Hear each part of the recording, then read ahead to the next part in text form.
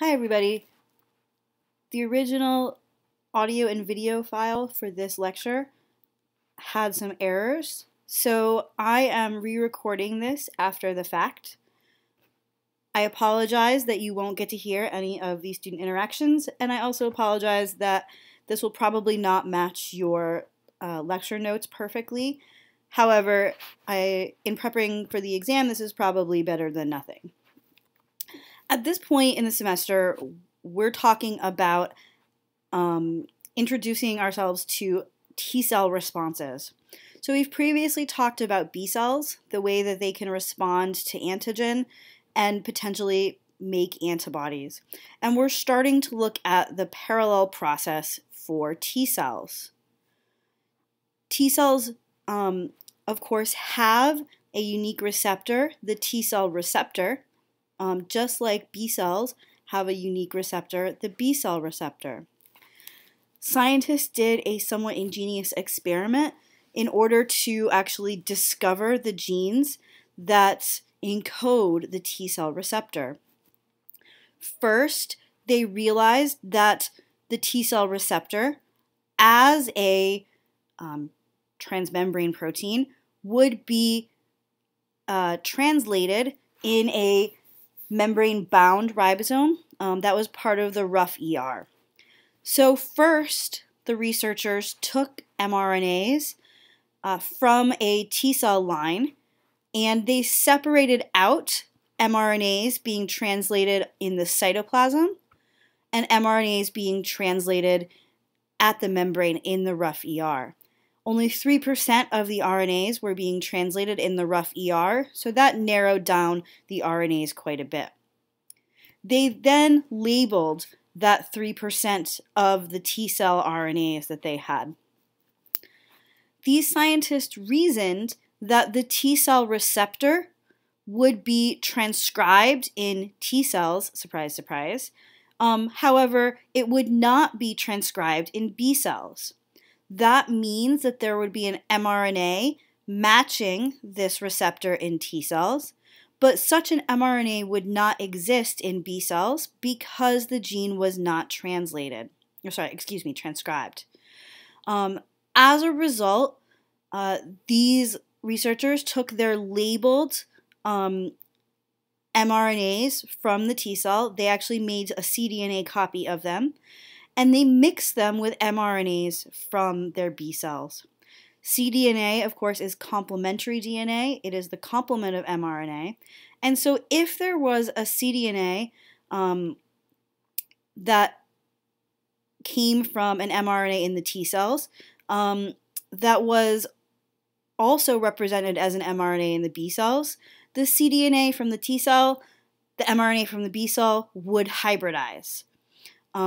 If there were any mRNAs that were only made in the T cells, those cDNAs would have no partner. They would not hybridize.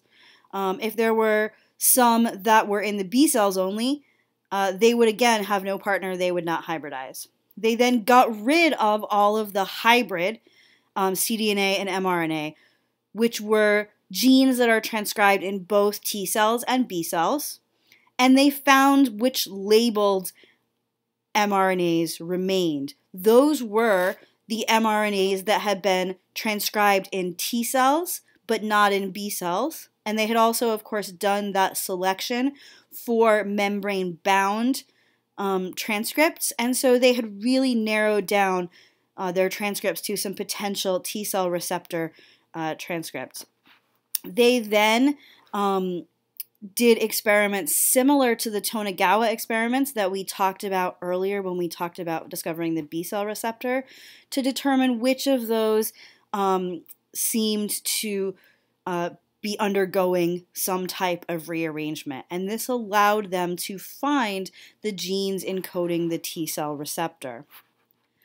You'll want to remember that the T cell receptor does not recognize antigen from a microbe by itself. Instead, that T cell receptor recognizes antigen that is being presented by an MHC molecule. The T cell receptor sees both the MHC molecule and the antigen, the antigenic peptide, And so we see this phenomenon of MHC restriction in T cells and T cell receptor recognition. The T cell receptor must recognize the correct MHC and the correct antigen, as shown on the left here. If the antigen is incorrect, which is shown on the far right, or if the MHC is incorrect, as shown in the middle, our T cell receptor will not recognize and will not lead to a T cell response. When we look at the structure of the T cell receptor, this is what we see. The T cell receptor has two chains. One is called a heavy chain, one is called a light chain, and we'll talk more about that later, although the two are rather similar in size. Both have a transmembrane domain, and both are made of immunoglobulin domains. You can see them here listed as the alpha chain and the beta chain. In the end, that T cell receptor looks an awful lot like an FAB portion of the immunoglobulin or of the B cell receptor with its own transmembrane domain instead of having a constant region and things like that. One thing that is important to know about the T cell receptor is that the T cell receptor has relatively low affinity compared to many other types of protein-protein interactions that we see in biology.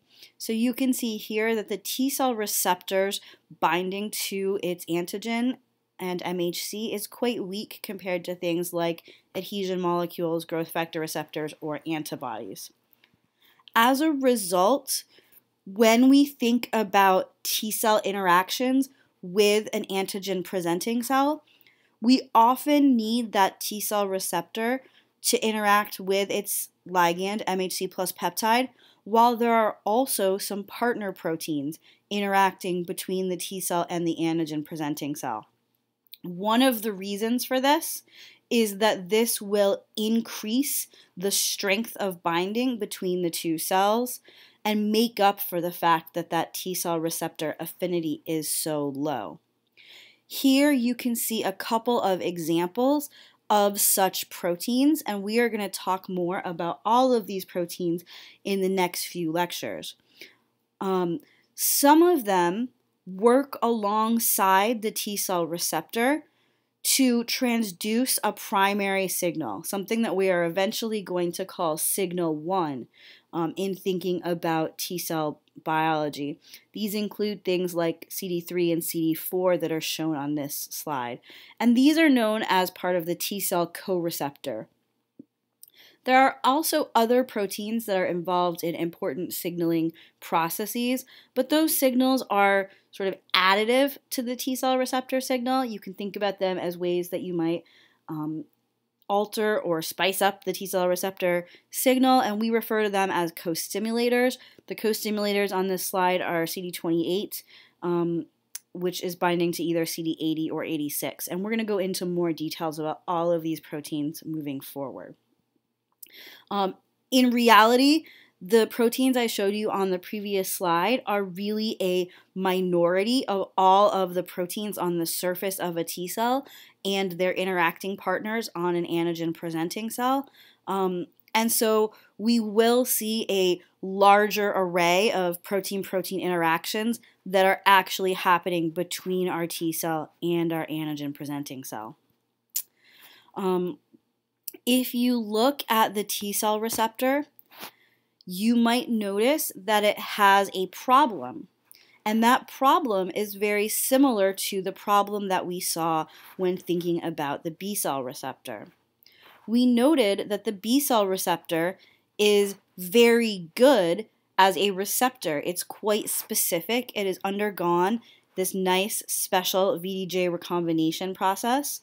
However, it does not work too well in that it has almost no cytoplasmic domain to allow signaling to happen, and it has no enzymatic function like a kinase in order to propagate signaling.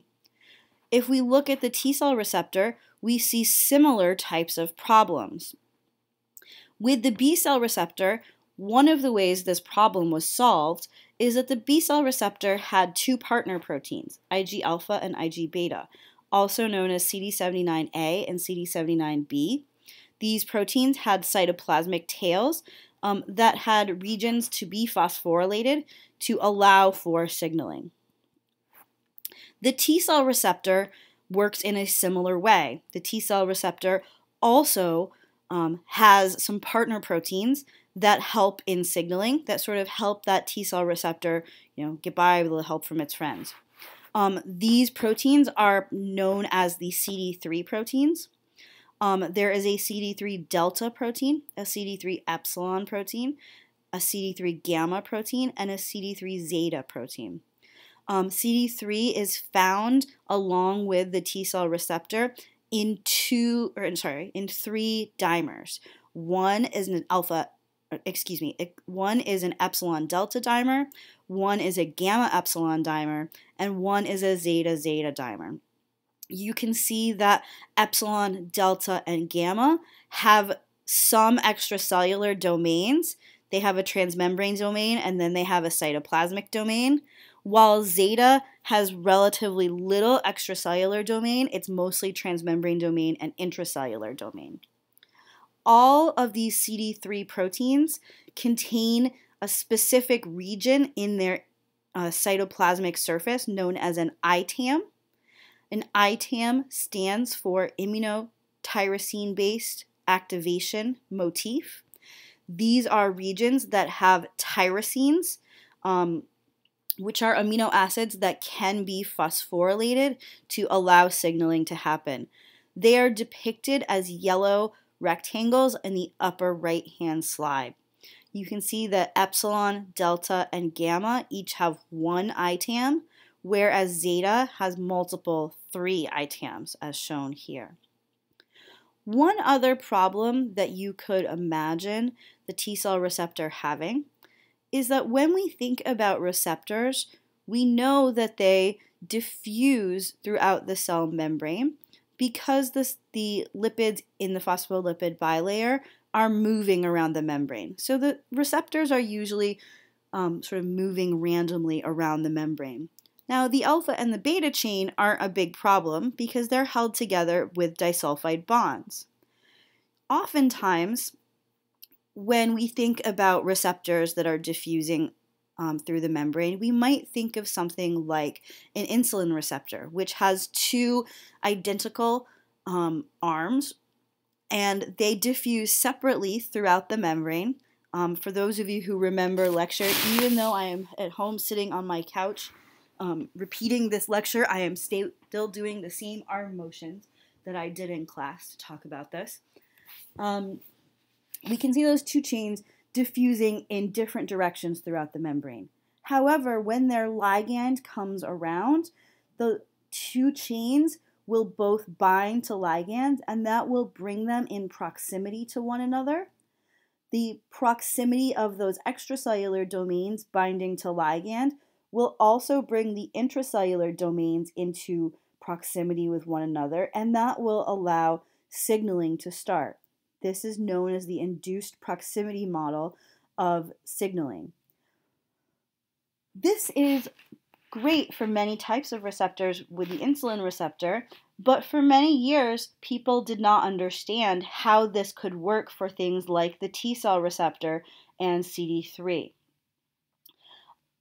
The T cell receptor we could imagine diffusing randomly around the cell surface, and we could imagine CD3 diffusing separately. Since CD3 doesn't have much of an extracellular domain, it really isn't binding to MHC plus peptide.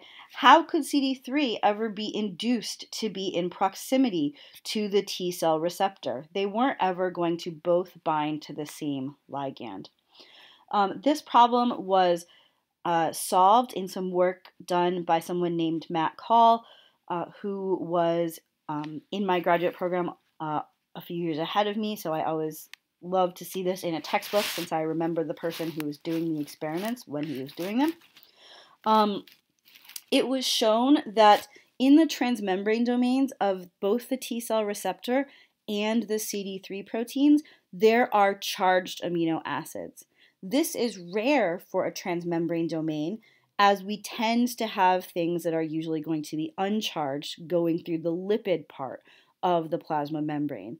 However, there are these charged amino acids in CD3 and the T cell receptor, and CD3 and the T cell receptor are actually attracted to one another by these opposing charges that are opposite in charge and also are at the right levels for the CD3 and the T cell receptor in terms of height within the membrane to allow for interactions. And so at the bottom, you can see the charges on delta and epsilon interacting with alpha, other charges in gamma and epsilon interacting with beta, and the charges in zeta interacting with alpha as well. And as a result, this entire receptor complex will diffuse together throughout the membrane and won't actually be separate and need to be induced into proximity. This was first shown for CD3 and the T cell receptor, but similar things have since been shown for Ig alpha and Ig beta with the B cell receptor and for other types of receptors in the immune system.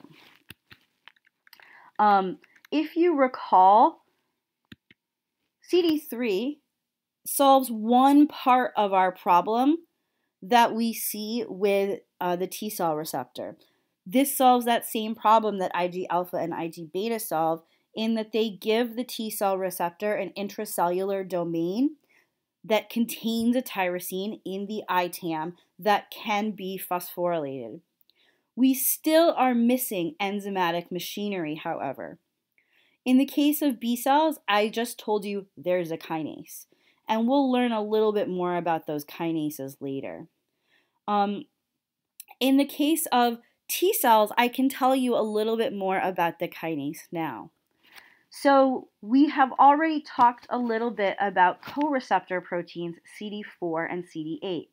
On a helper T cell or CD4 positive T cell, the cell has CD4. And that CD4 binds to the MHC class II molecule at a conserved portion, sort of behind the peptide binding groove, while CD8 binds to a conserved portion of MHC class I on a cytotoxic or CD8 positive T cell. One reason why this is important is it helps the affinity of the T cell receptor for its antigen MHC plus peptide. However, when that CD4, for example shown here, is brought into proximity of the MHC molecule, in this case it's CD4 binding to MHC class II, you can see that its intracellular region is also brought in proximity to the T cell receptor and CD3. On the left-hand part of this slide, CD4 is supposed to be far from the T cell receptor, and on the right-hand part, it is supposed to be closer. CD4 interacts with a kinase known as LCK. CD8 also interacts with a kinase. It's in the same family as LCK. Technically, it is called FIN. They're both part of the SRC family of kinases. If you said that CD8 responded or worked with LCK, that'd be okay. And so as a result, when CD4 comes and binds MHC class II, it brings LCK close to the T cell receptor, allowing LCK to phosphorylate the ITAMs. And you can see that here being shown as pink dots being added to the yellow parts of the CD3 molecule. So the co-receptor CD4 or CD8, depending on if it's a CD4 T cell or a CD8 T cell, is both stabilizing the interaction between the T cell receptor and MHC and also participating in the signaling by bringing a kinase that can start the signaling process.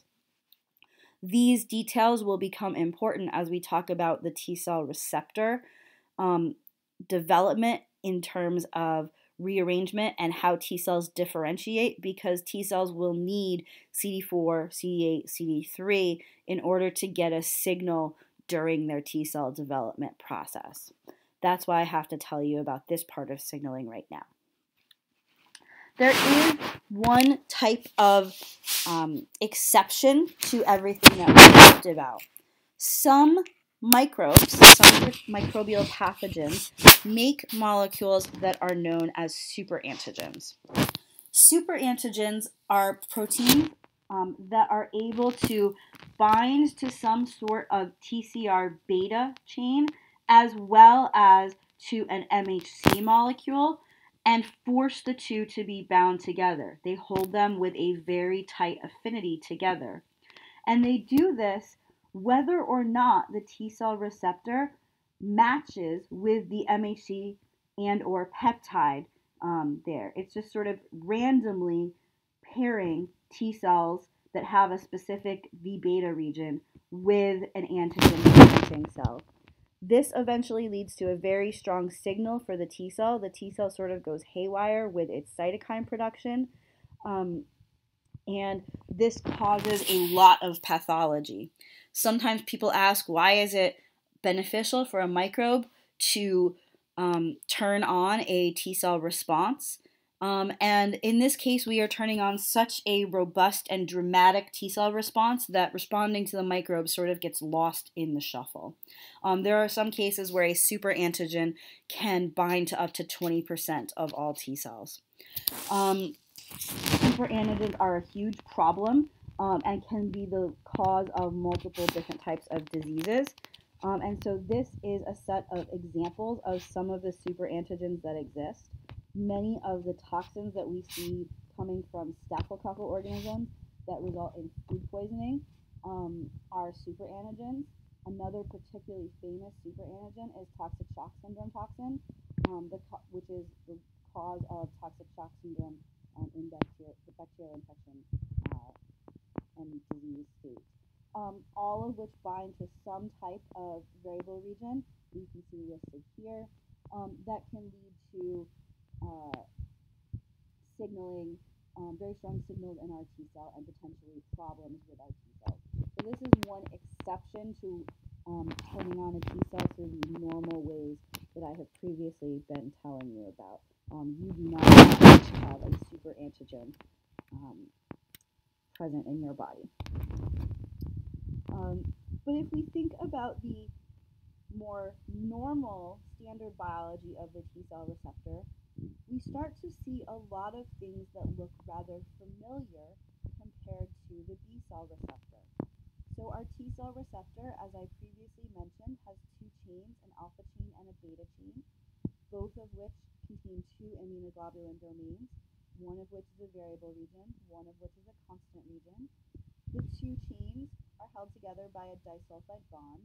Very commonly, we're going to call these chains alpha and beta, although as you'll see later on, that's not always the case. As the variable regions are made of immunoglobulin domains, they each have those same three loops coming off of their immunoglobulin domains that can make contact with the antigen, which in this case is MHC plus peptide. And those three loops will be our CDR regions, CDR1, 2, and 3 from alpha, and CDR1, 2, and 3 from beta. Those regions are going to make contact with the MHC plus peptide, which you can see in the model below, where you can see each of the three CDRs from alpha and from beta making contact with our MHC and our peptide that are shown in the colored Spaceville model of pink, green, and yellow below. There also is a rather conserved angle that the T cell receptor tends to use to bind to the MHC plus peptide, which is shown in the bottom, middle, and right of this slide. And you can see that that angle allows the T cell receptor to make contact with both the peptide that's in the peptide binding groove, as well as parts of the MHC, either class 1 or class 2 molecule. For a little while, immunologists were really worried about the T cell receptor. And they were really worried because they wondered whether the T cell receptor was formed by a different process of diversity than we saw with the B cell receptor. They thought, oh no, I don't want to have to learn two processes after I've already learned this complicated VDJ recombination. Happily, they eventually determined that the T cell receptor was also formed by VDJ recombination. We have one chain here shown as the beta chain on the bottom that contains a V, D, and a J segment as well as a constant region and is a heavy chain. And you can see that V, D, and J come together to make the variable region of beta. And our alpha chain, which is our light chain here, has a V and a J that come together through VJ recombination to make the variable region of alpha and come together with the constant region, encoding region of the alpha chain, making us the T cell receptor protein that we see. The CDRs are also encoded very similarly to the CDRs that we see in the B cell receptor. So in the case of the T cell receptor, CDRs 1 and 2 are encoded as part of the variable chain, either of the alpha or the beta. So whichever CDR variable region is picked, that dictates which CDR1 and CDR2 is picked by the T cell. The CDR3 is encoded by the junction between the V, D, and J segments. So that's the one that has the most variation, or the V and J in the case of the light chain. And that's the one that's made new by the process of VDJ recombination. Here you can see the alpha and the beta loci from mice. This is a simplified view, and we'll see a more complex view later. So you can see that the alpha chain has multiple variable regions and multiple, or V regions, multiple J regions, and the constant region for the alpha chain. And you can see that beta looks a little different. It has 2 regions of deltas, 2 regions of D's, 2 regions of J's, and some V's, as well as 2 constant regions. But you can see that beta looks like a heavy chain and alpha looks like a light chain. The place where things look a bit different in T cells is when we add on the RSSs onto our gene segments. You can see that in the alpha gene segments, we have a 23 base pair RSS on the V's and a 12 base pair RSS on the J's. And so we can see VJ recombination happening easily. That one's not particularly surprising. If you look at beta, however, we see something different than we saw in the heavy chain for the B cells. You can see that on the D segment, we have 2 different kinds of RSSs. We've got a 12 base pair on one side, a 23 base pair on the other side. And you can see that the V and the J have different RSSs. They're not the same. This could potentially lead to 2 problems happening in the beta rearrangement. One, the RSSs on V and on J are different from one another. And so it is possible that V could recombine with J, skipping D altogether. It is also possible that 2 D segments that are next to one another might be able to do VDJ recombination to do recombination, and so we might end up with VDDJ and have multiple D segments. V to J rearrangement is not observed in T cells. We don't exactly know why, because the 12-23 rule theoretically should allow it to happen. However, we do see DD fusions where more than one D segment is used, and you can imagine that might be another way of getting additional diversity in our developing T cells. Because of the unique setup of the beta locus, where we have 2 beta constant regions and 2 sets of D and J segments, each beta locus can attempt rearrangement twice in order to make a beta chain. And so this allows our T cell to have more attempts at making productive rearrangements. Notice that everything I'm telling you about rearrangement today has to do with making a productive rearrangement, making an in-frame protein that is a complete protein. We are not seeing any changes made or trying again to do recombination due to self-reactivity. That process of receptor editing that we saw in B cells does not happen in T cells. We'll get more into that when we talk about T cell development, but this attempt to recombine more than once is solely in order to make a functional protein. With alpha, the cell is going to be able to try many times to make a productive rearrangement. So if an internal V and an internal J are used, we can have more rearrangements that happen in order to produce a functional alpha chain.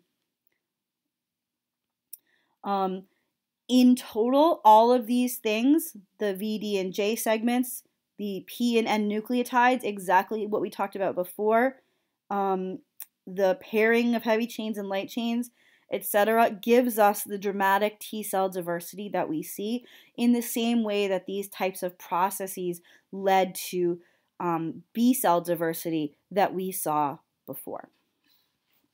And so you can see a comparison between B cells and T cells here. You'll see that both use multiple VDJ genes or VDJ recombination.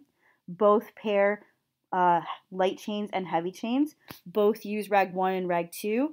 Both have P and N nucleotides. You can see that T cells can have multiple D regions that are joined. At the bottom, you can see that T cells do not undergo somatic hypermutation. They do not have isotype switching. The constant region type has nothing to do with function. And there is no secreted product. One thing that I forgot to mention before that is a little bit tricky with T cells is that TCR alpha is rather terrible at allelic exclusion. And so allelic exclusion is not complete at TCR alpha. There are a fair number of T cells that may express more than one alpha locus. And so this may be a little bit of a problem. You can also see that described here where it says that in T cells, allelic exclusion of TCR alpha genes is not absolute. So now that we've thought about the T cell receptor a little bit, we can begin to think a little bit more about T cell responses and aspects of T cell biology. Unfortunately, there is one detail in all of this that I have left out. So here you see the T cell receptor labeled as having the two chains, the alpha chain and the beta chain. We see T cells being either CD4s or CD8s, and some of the types of sort of T cell responses that are shown here. All of this refers to sort of a rather classic type of T cell. However, it turns out that there are some other types of T cells that do a little of this differently. In reality, we can classify T cells in many ways, and one of them is into either alpha beta T cells or gamma delta T cells. Alpha beta T cells have a T cell receptor that contains an alpha chain, which is the light chain, and a beta chain, whereas gamma deltas have a gamma chain and a delta chain. They're both rather structurally similar in terms of having variable regions and constant regions, being made of immunoglobulin domains, having CDRs, being held together by disulfide bonds, having very little cytoplasmic region, all of that. And there are a couple of other details that we have to think about with regard to the gamma and delta chains that are particularly important when we think about VDJ in T cells. Here you can see the same information I showed you before about alpha and beta. You can see that beta is a heavy chain that has a V, D, and a J, and alpha is a light chain that has just a V and a J. You can also see that gamma is a light chain, it has a V and a J, while delta is a heavy chain, it has a V, D, and a J. And you can see that delta has the same weird RSS configuration as beta, so that weird configuration is general to all T cells, not just to the beta chain. Here we can start to see something that is particularly unique when we think about the T cell receptor loci. What you should notice is that in both human and in mouse, the alpha chain and the delta chain are encoded in the same locus. Yes, it is true that in humans, beta and gamma are on the same chromosome as well, but we can ignore that. Really what we care here is that in both human and in mice, the alpha chain and the delta chain are on the same chromosome. That might not be a problem. It's not a problem for beta and gamma in human, but it turns out that there is an additional complication that comes up because of this chromosomal location. It's not just that they are on the same chromosome. In fact, they're in the same location. And so here you can see an actual version of the alpha, beta, gamma, and delta loci in the mouse. You can see the gamma chain looks sort of like a normal light chain locus. You can see the beta chain looks as we've described it before.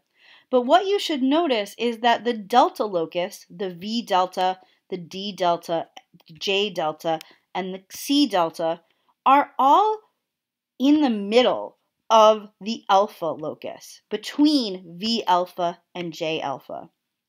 What that means is that if we were to do rearrangement of the alpha chain, putting a V alpha with a J alpha, we would end up deleting all of the delta locus. And so there ends up being a choice that the cell will make in terms of its rearrangement of the alphas versus the deltas. You can see that here as well. When our cell rearranges V alpha and J alpha, that can lead to deletion of the entire delta chain because delta is in the middle of the alpha locus. This makes VDJ and the choice between the alpha beta T cell and the gamma delta T cell a little bit more complicated. Here we can see some of the details of T cell development. We can see that our T cells are developing from first the hematopoietic stem cell and then the common lymphoid progenitor, which can make either T cells or B cells. And we can see that there are a number of different subtypes of T cells, each of which has its own type of function. The T cells are going to do this developmental process in the thymus. So the hematopoietic stem cell is found in the bone marrow, as is the common lymphoid progenitor. If that cell decides to develop into a B cell, it will remain in the bone marrow and do B cell development there. However, if that cell decides to become a T cell, it will migrate to the thymus, which is an organ that's sitting on top of the heart and that you saw in our mouse lab. It's different than the thyroid, which is also shown here, and people often confuse them. And our T cells will then do T cell development and all of their selection processes that allow for central tolerance in the thymus. Sometimes we think of the thymus as sort of like, T cell college, where the T cells have to go away and get educated. And it is often talked about as T cell education. Different parts of the T cell development process all happen within the thymus. So that cell comes in as sort of a ready to develop T cell into the thymus, and then will move into different locations in the thymus to do different stages of its development. So you can see that there's a region called the cortex and a region called the medulla, where different parts of T cell development happen. Those regions are easily distinguishable under a microscope, so you can see the medulla and the cortex shown here. I really like this image of the medulla and the cortex because when I first learned them, I kind of thought of them as two concentric circles. And here you can see that there are actually regions of medulla and regions of cortex spread throughout the thymus. And so our T cell is going to undergo its T cell development in the thymus. On the left-hand side, you can notice that there are on the right-hand side, you can see our developing T cell, which is sort of the big blue cell with letters in it. And you can see that it is among a huge number of other cells in the thymus. Those are the stromal cells, just like we saw stromal cells in the bone marrow. That are going to support the development of our developing T cells, and interactions between the developing T cells and all of those cells in the thymus are critical for aspects of T cell development. I mentioned before that sometimes when we see heart surgery, the thymus gets cut off, and you all were horrified. But there is a little bit of science behind what is going on there. So it has been noted that the thymus changes the amount of T cells that are outputted over time as an individual ages. On the left-hand side is sort of a view of this where you can see that a lot of T cells are made when an individual is quite young, and even by age 2, there's a little bit of a drop-off, and you can see that there's an additional drop-off over time where the thymus stops outputting T cells. It was originally thought that this was a bit more dramatic earlier on, and there is this idea that the thymus stops working as you age, or that the thymus is really only important in kids. This is partially important because when we did our mouse lab, I had to pick mice that were young enough that they would still have a good thymus. That thymus at the beginning looks something like what you see in the middle. However, as one ages, it starts to look more like what you see on the right-hand side. This is called thymic involution, and really what happens is that we have fat cells invading the thymus, getting rid of some of the sort of thymic structure cells, which are really important for our developing T cells to interact with as those T cells develop. And so there's less space available for those developing T cells to develop, less interacting cells for those developing T cells to help their development. And the thymus is even harder to find and is quite delicate when you're doing your dissections if you start to look at an older thymus. So this process is thymic involution.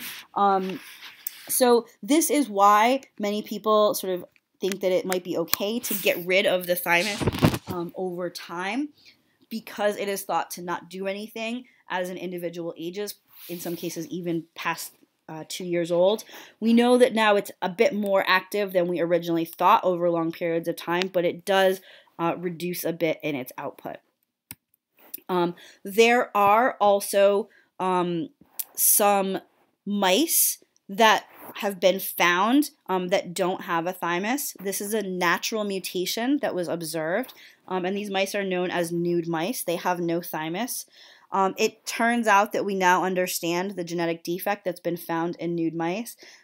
It's actually a step of development that does not happen, and nude mice also, as you can see here, do not have hair. The lack of hair and the lack of a thymus are totally unrelated to one another, so don't think that the thymus controls hair development. But nude mice are very commonly used in the field of immunology to study aspects of thymic development. We can give them thymus transplants, which will allow them to have normal T cell development, whereas if they are just sort of the standard nude mouse, they will have no T cells because they have no thymus to allow for T cell development. There is also a human mutation or a human condition called DeGeorge's syndrome, where patients are born without a functional thymus. As a result, those patients don't have any active T cells. Those patients have hair. There's nothing to do with the hair thing there. And those patients are frequently cured with a thymus transplant. It turns out that the thymus doesn't even have to be in the anatomic location where we see it. Often in DeGeorge's patients, the thymus is transplanted into the quadricep muscle. With the nude mice, you typically put it in the kidney capsule, and T cell development is perfectly able to happen in those cases. Sometimes you will see nude mice in some pretty weird looking pictures online. This has to do with the fact that as these mice lack T cells, they are able to support some different kinds of transplants. If you see some sort of weird images, we can talk about sort of what the relevance of those experiments are, because there are a few pretty famous ones out there.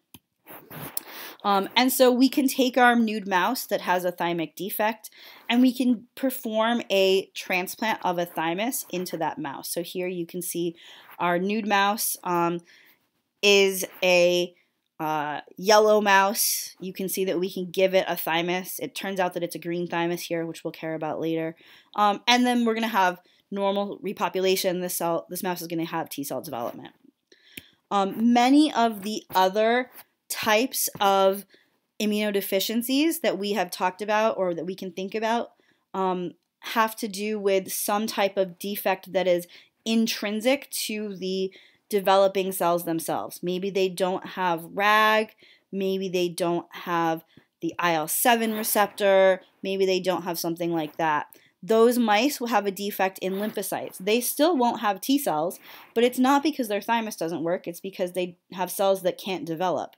Those cells, those mice and in fact, people with those types of immunodeficiencies can all be treated with a bone marrow transplant, where we put in bone marrow cells. The cells will now develop in the thymus that was there and that was just fine. One thing that I should mention is that if we were to do radiation therapy on a mouse, or on a person, this would kill all of the rapidly dividing cells, which includes all of the immune cells and the developing immune cells, but it would not kill all the structural cells of the thymus. So that thymus would still be ready to go to re-educate new T cells if we were to transplant in new bone marrow cells. And also notice here that we have a green mouse with a green thymus, and we happen to give it yellow bone marrow. Both of these are major treatments for different types of diseases, which are primary immunodeficiency diseases, where someone is born with a genetic defect that leads to a lack of some immune system. Most of these people are diagnosed as small children when they're getting recurrent infections. And you can see that this is sometimes described when we see someone with 4 or more ear infections within a year, 2 or more serious sinus infections, 2 or more months on antibiotic with no effect, pneumonia within a year, a lot of problems as a baby. That primary immunodeficiency can be diagnosed and generally treated either with bone marrow transplantation or, if it's a DeGeorge syndrome situation, with a thymus transplant. However, there's one critical thing that we need to understand about this process. When T cells undergo T cell development, those T cells are restricted by the MHC type of the thymus that they are put in. This is because those structural cells, those stromal cells in the thymus, are so important for supporting the development of T cells. They actually kind of teach the T cell what is self. Here you can see that we can take bone marrow from an orange mouse, and we can put it into either an irradiated MHCA yellow mouse or an irradiated blue mouse. The yellow mouse has a yellow thymus. The blue mouse has a blue thymus. Even though all of this bone marrow started out in a orange mouse and thinking orange is self, after developing in a yellow mouse with a yellow thymus, the resulting T cells will think that yellow is self. You put that same orange bone marrow into a blue mouse, and those T cells that develop will grow up thinking that blue is self. If we look back at this situation where we put in green, we put a green thymus in a yellow mouse, in the end, these cells that develop are going to think that green is self, which might be a problem for this mouse. Here we can put yellow stem cells into a green mouse. Again, these cells are going to grow up thinking green is self because that is the type of the thymus. So here you see the same thing, those same cells. And so oftentimes people have been able to understand T cell development and MHC restriction by doing different types of experiments where they alter the genetic types of the MHC of the thymus versus of the bone marrow or the rest of the mouse. So here you can see a mouse on the left that is an F1 of type A and type B. So it has one of all of its chromosomes are type A from its one parent, one is type B from the other parent, including MHC. We can infect that mouse with a virus, LCMV, and we'll find that there are some cells that can kill strain A restricted targets, some that can kill strain B restricted targets. If you take this same mouse and do a thymectomy, so you remove its thymus, and then do irradiation, so you kind of erased the whole immune system of this mouse, and then give this mouse a thymus transplant where that thymus is only strain B, and give back that same bone marrow. If we look at the resulting cells, you'll see that all of the T cells that we find kill strain B and none of them kill strain A. And that's because all of those cells grew up in the strain B thymus and are thus restricted by MHC type of strain of strain B. And so this can, like I said, be used for understanding a number of aspects of T cell development as well as MHC biology. In the next lecture, which I will probably record in 20 minutes or so, we will talk through the details of T cell development in the thymus, going through the steps in parallel to what we saw for B cells. So look forward to the next one.